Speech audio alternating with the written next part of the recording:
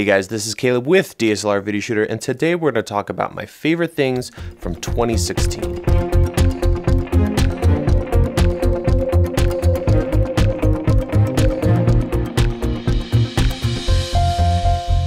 2016 was an amazing year. Lots of interesting things came out. In this video, I want to talk about some of my favorite things, not necessarily that came out in 2016, although some of them did, but things that I just really enjoyed this year when it comes to equipment and tools that I really enjoyed using. I also want to talk about some of the top videos on the channel this year. So if you're new, here's a couple of videos you might want to go back and check out if you haven't seen them already. By far the most popular video this year, which blew me away and I wasn't expecting, was the slow motion video. So essentially I took a slider and a couple other pieces of gear and showed you how you could in post get some really interesting effects using slow motion and doing something a little more interesting than just a slow pan or tilt on a product or a person. The next most popular video was my budget lenses video. I essentially went over 3 really affordable, really great lenses, so check that out if you're in the market for some fresh glass. The next video was the IKEA table hack, where I took an IKEA table, turned it into a small product booth. That one did very well, I think because there was some interesting lighting techniques. So in 2017, I'm going to try to focus a lot more on lighting. So a little more than your standard 3-point lighting setups, trying to really get people thinking about techniques with lighting, modifiers, and how to really push their lighting no matter what they shoot. And the fourth most popular video that came out this year was the A6300 versus GH4 video. So many people asked me about that comparison, and I think it was because the GH4 was getting pretty low in cost and the A6300 was still kind of new. So that was the fourth and final big video this year that came out and that people really seem to enjoy watching. And that brings us to gear this year, and I have got a little table next to me that I'm going to bring a little closer, and we're going to talk about a couple different categories, stuff that I really dug this year. First and foremost, the A6300. No surprise. The reason I picked this camera is it changed so many of my opinions when it comes to gear and specifically lenses.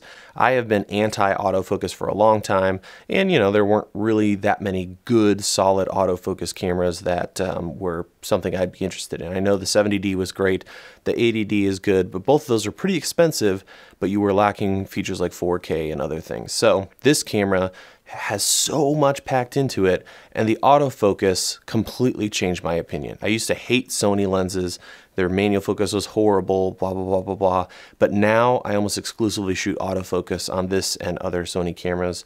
Big fan. So this camera really changed my opinion, and it's still a really solid budget-friendly camera. The next camera is kind of cheating, and that's the G85. I just got it at the end of the year here in December, and this camera is going to be, I think, the best all-arounder going into 2017. I do have a review coming out for it soon. We're actually right now on the set of the G85 video guide, so I'll be producing a $20 guide that you guys will be able to pick up, walking you through really perfecting video on this camera. This camera is so good. I wasn't expecting to enjoy it so much, so I'm going to have to not send this back to B&H and purchase it. It is so fantastic. So stay tuned for more content on this guy. The next camera I really enjoyed this year was my C100. And this is kind of a ridiculous setup, but this camera shot pretty much every single video you saw this year on this channel. It is just an animal, and they're getting more affordable. So let me know if you'd like to see more content on the C100. This is the Mark I, and I just had it on a long lens sitting on the other end of the studio, and it just worked consistently. It was always set up, ready to go. No external accessories, just this. The handle with the audio, and I ran a XLR cable over to the microphone. Really solid camera, really dig it. Unfortunately, it might not see as much action this year, and I'll talk about that more coming up in future videos. But with the price coming down, this is becoming a fantastic all-arounder. It's, you know, a little big. Obviously, I have a huge lens on here, but just a trooper, a real trooper, and a solid camera. The camera I'm looking forward to playing with more, I actually have it here. That is the A6500, and there will be a review as well as a guide coming up in 2017, and I'm excited to really push this thing to the limit and see how it compares to the G85, since those are kind of on the same playing field. So A6500, going to see a lot on this camera in 2017. I have 2 two items in the audio department that really helped me out this year and I think are great choices. The first is a microphone. It is a little itsy bitsy budget friendly Video Micro from Rode. This is a $59 microphone and it blew my socks off. I've used this all around the studio for several different videos. The size, the price, and the fact that it doesn't suck. It's pretty amazing. So if you shoot on anything but a Canon DSLR, this is a great option. Even if you have a little money to spend on other things, you can't really go wrong with this. The size is great. It comes with a dead kitten cat, which is the only microphone that you can purchase this with stock.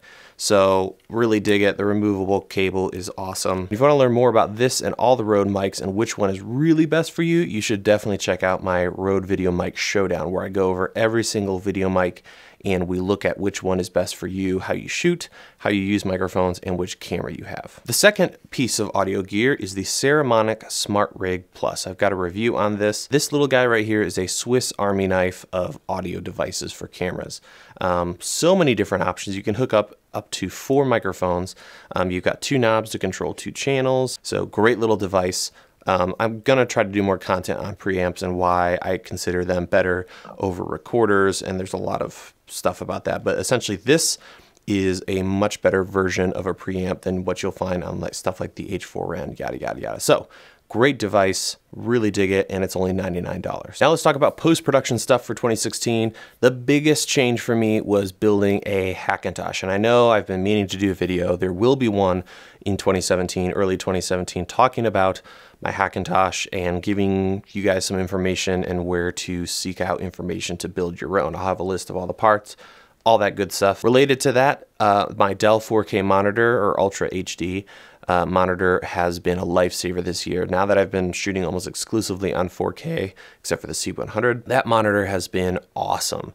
If you couple that with the Spider Pro little puck where you can make sure your color calibration is perfect, you will be blown away with the results, how different it is from a stock monitor.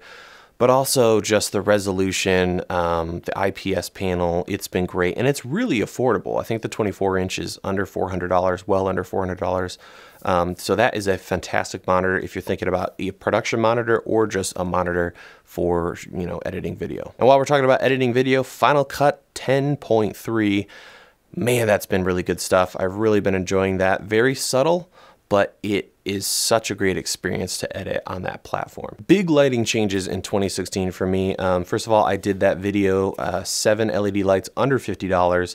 Huge response from that, so I'm gonna try to keep doing those kind of series and talk about definitely lights under $100 or between 50 and 100.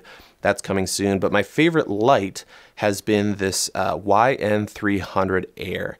I've used this so much since that video. I didn't think it would be my favorite, but it has kind of a milk diffuser built onto it, so it's going to be softer, but I love this thing for little accents here and there. If you've seen pretty much any B-roll, often this will be sitting on the table with the stand it comes with, kind of behind stuff, doing a nice soft rim light or kicker. It is a bicolor light. Takes, you know, standard batteries.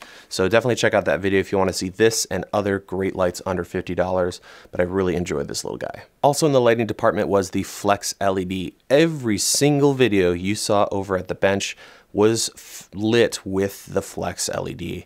That thing is just such a beast. It is so bright. It is very light, so it worked great on my arm system over there at the bench, and just a real trooper. So, you know, it's kind of expensive, but if you're looking for a one-stop shop for bright, durable, flexible, literally light, you can't beat the Flex. And then finally for lighting, I've really been enjoying the Aperture Light Dome. It's lighting me right now. You can stick any Bowens mount LED light on it, but I've really enjoyed using it and look forward to putting it to work quite a bit in 2017. So that does it for gear from 2016. Going into 2017, here's some things you can expect to see on the channel. First and foremost, more tutorials for YouTubers and filmmakers. I really want to dive into taking almost a zero budget or even a somewhat decent sized budget for YouTubers, setting up spaces, setting up little studios, as well as filmmaking tutorials, stuff like the slow motion video that we looked at. More comparisons for sure. So we're going to look at more budget LED lights,